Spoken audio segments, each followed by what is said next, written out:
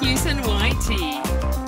Tech for content creation. G'day and welcome to another quick tutorial. This time we're looking at upload defaults on YouTube.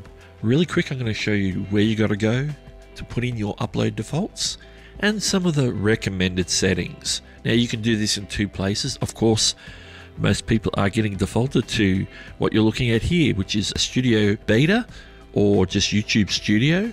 And you can also do it in Studio Classic, which we can get to just down the bottom here. We'll do it in Classic first, and then we'll jump back here and do it here in Studio Beta. So here we go. We're here in Classic. This is Classic. And what you do is go to Channel, click on that to pull down the menu. Third one down, Upload Defaults. Click on that. And here we are. All the upload defaults on one page here. Let's list them down from top to bottom so you know what they are.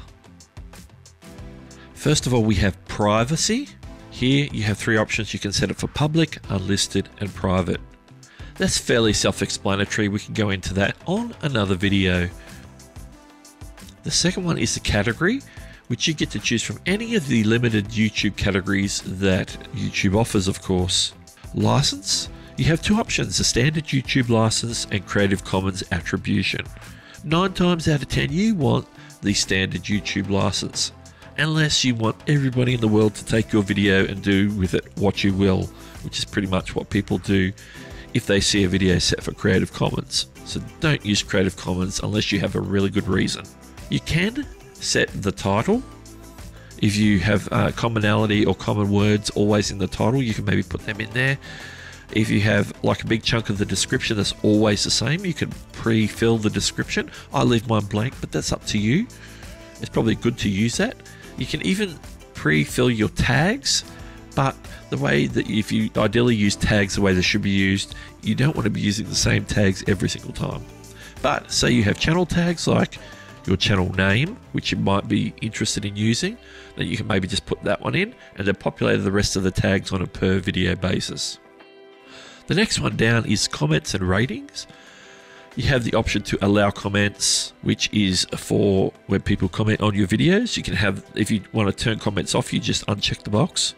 Or you can allow all comments just to come in freely and display publicly on your channel.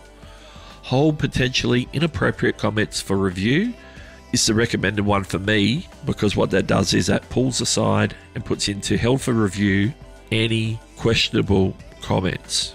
These comments could include links or bad words in your settings, in your backend, your community settings that you have set for your channel, those sorts of things. Or you could hold all comments for review. That's every single comment will not go public until you say, yes, that's fine. Best one is this one. That's the one I go with. The next option is users can view ratings for this video.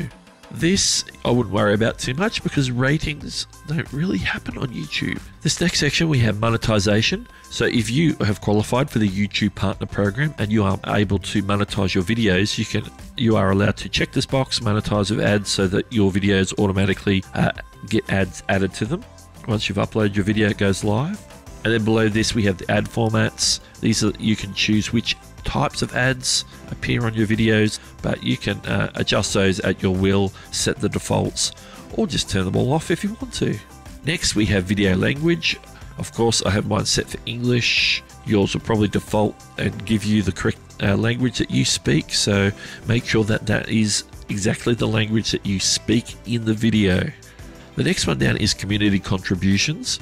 Allow viewers to contribute translated titles, descriptions, and subtitles or closed captions. Basically, this allows anybody who wants to, there'll be a link attached to your video where people can go and do translated titles, descriptions, and subtitles and submit them for your channel. If you don't want people to be able to submit those sorts of things, then you can uncheck that. Caption certification. I don't have anything set by default. There's some technical aspects to this that I can't explain here in this video, but for purposes, just leave that be. And lastly, video statistics. You can check the box if you want to make the video statistics on the watch page publicly visible. It says that video statistics on the watch page can be accessed by clicking the chart icon below the video. If you don't want people to be able to look at some video statistics, then uncheck the box. You might see that there's a save button up here. This is what you click after you make your changes. Have it set for what you want to save. If you have a service like TubeBuddy, you'll get additional options to save multiple defaults instead of just the one. At the moment you can see one, it says YouTube. This is the default YouTube one. I can go new and then create a whole different profile based on a type of video that I might do, and then I can save those as multiple profiles. But if you don't have TubeBuddy or a service that allows you to do that, then you just can only do the one, and you get the option to save. So make sure you save your changes before you leave the page. Let's go have a look at Studio Beta. Now we're back where we started on Studio Beta. Now to get to the upload default settings, it's very simple.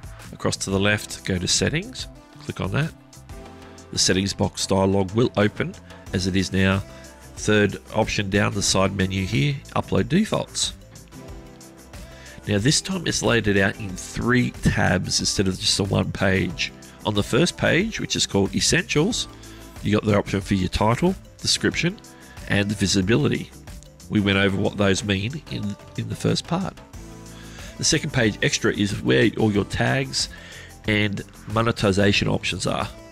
So here we are on there. You can pick your ads and your mid-roll ads as well.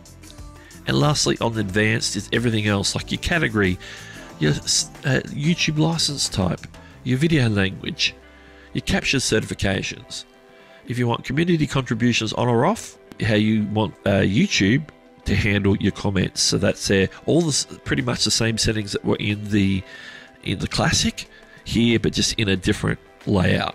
And it's as simple as that. You can make any changes you like and then save it right down here.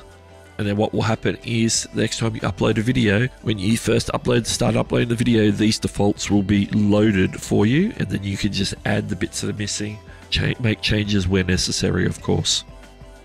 Now, if you haven't seen episode 4 in my YouTube for Noobs series, it's coming out just after this video, but by the time you watch this video, it might already be out. So make sure that you check the card here, and then you can go watch that. That's all about how to upload your videos to YouTube.